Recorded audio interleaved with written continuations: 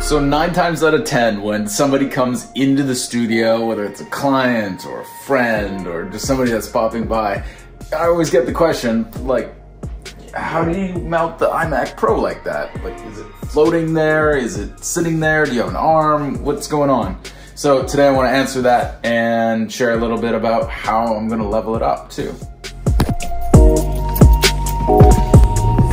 I'm just heading to the store to pick up some supplies.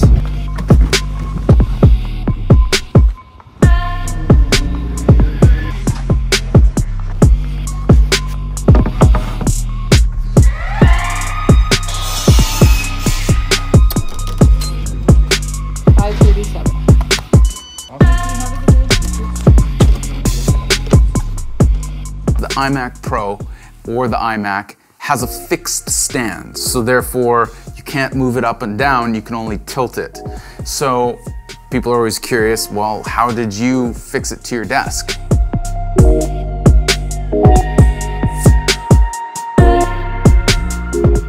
Typically you don't see iMacs attached to VESA arms. Even though you can get that adapter, I found a quick and cheap solution in a pinch when I had initially set up my studio.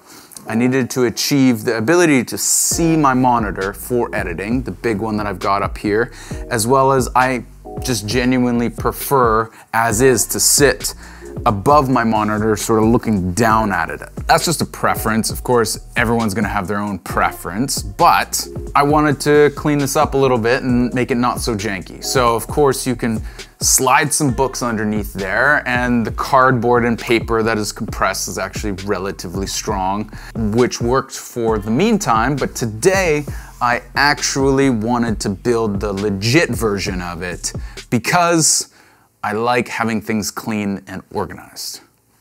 So,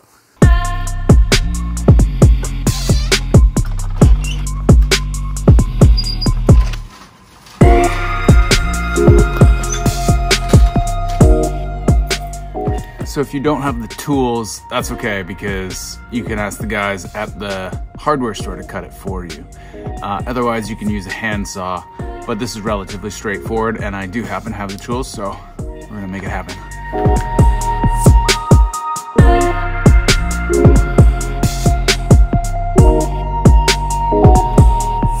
The other few things that I grabbed was some black paint, a little bit of sandpaper block, and I got a big drill bit here and my drill so that I can drill a little air vent / cable management right in the back.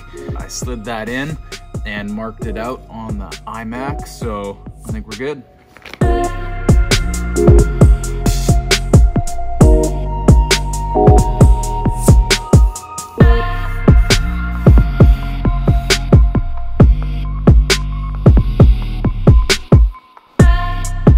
Simple piece, it's made out of spruce, could be out of any piece of wood, of course, and painted it black so it keeps everything professional and clean, and let's pop it in.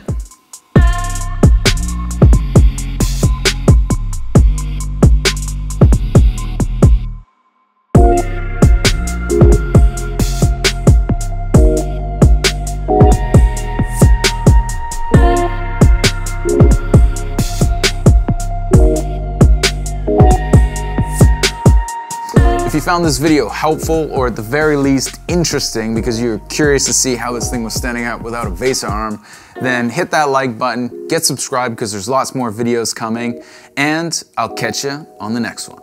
Peace.